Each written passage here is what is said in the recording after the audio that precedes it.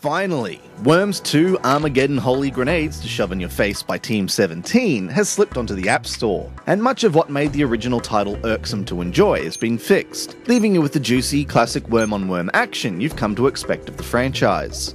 The controls haven't seen much in the way of changes, though for the most part the ability to aim and get around the level was never too hard.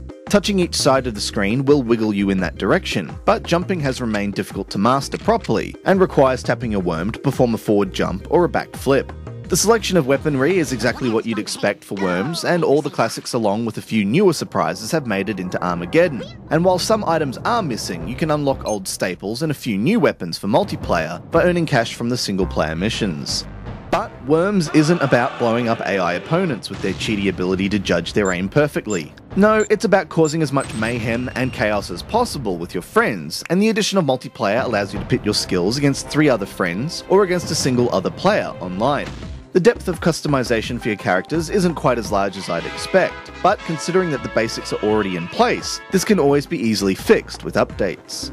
The only major change I'd like to see is the addition of smoothing and proper retina support to make zooming out less painful for the eyes. But if you have been hanging out for a playable Worms game, then this is a must grab for you and your friends. Our measure of success is victory, and success. This has been Andrew with AppSpy.com. We review, you decide.